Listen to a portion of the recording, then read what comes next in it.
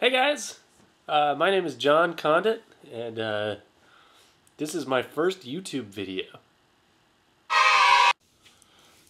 So this video I've been wanting to make for a while.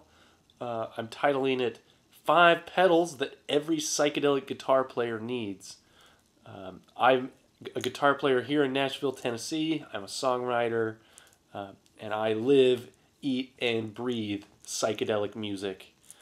Anyway, so I thought I'd give you a rundown of my pedal board, just kind of go over the basic pedals that really any guitar player wanting to get into playing psychedelic music should have. So let's dive in.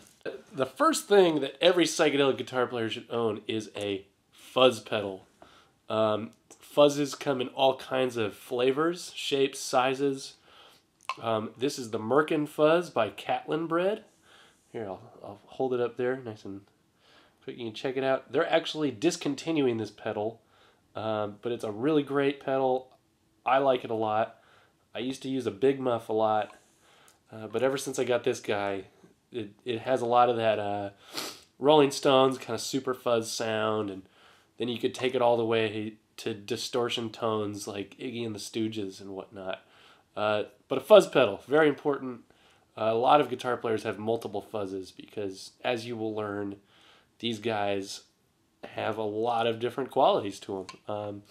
And then there's different transistors and whatnot, and that's a whole nother can of worms to get into. Pedal number 2, I would have to say a delay pedal. My delay that I've been using is the Strymon El Capistan Digital Tape Echo. It models tape machines and those classic tape delay sounds that we all have known to grow and love from early Psych albums. I used to use a Line 6 DL4, which is also a great pedal. Line 6 actually stopped making them a few years ago, and so guitar players have kind of been wondering, well, what's the next best thing? And in my opinion, this pedal can do whatever you want. It's amazing. It's a little expensive, but it's absolutely worth the price of what it can do. Third pedal, it's kind of optional. I mean, fuzz and delay are probably a lot of your main ones for that. I would say just a classic wah. This is just your good old run-of-the-mill Crybaby. But Vox makes a great wah. Crybaby from Dunlop, they make a classic wah. And you can use them a lot more than just your standard, wah-wah tones like Jimi Hendrix. It's actually a sweepable filter if you think of it that way. So you can get a lot of different cool sounds out of that. And then fourth most, I'd say, would be a tremolo.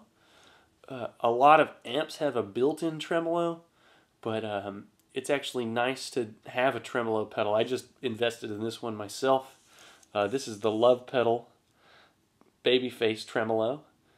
Super small. It's got a little switch here. You can go from a sine to a triangle to a square wave.